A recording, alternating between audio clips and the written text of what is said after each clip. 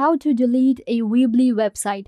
Hi guys, welcome back. Today I am going to show you how you can delete a site that you have created on Weebly. So let's get started. It's super easy to do. What you have to do is simply open up your weebly.com, and this is the dashboard that we get. Now if you want to permanently delete a site, what you have to do is simply you will see the option of website right here.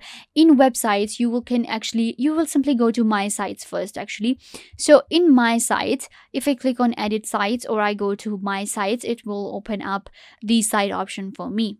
So I have opened the website option. So this is the website that I have. So what you have to do is you will click on this my site option right here, and it will open up this pop-up window. So we have my site and these are the two websites I have right now. So what you have to do is you will find these three dots right here. Simply click right here and copy site, and then we have delete site option right here. So delete site simply means permanently deleting your website that you won't be able to restore. So make sure you really want to delete the website. So simply click on delete site and it will be permanently deleted on Weebly.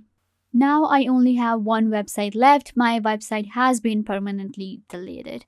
So yeah guys, if I was a big help, don't forget to give this video a big thumbs up and subscribe to the YouTube channel.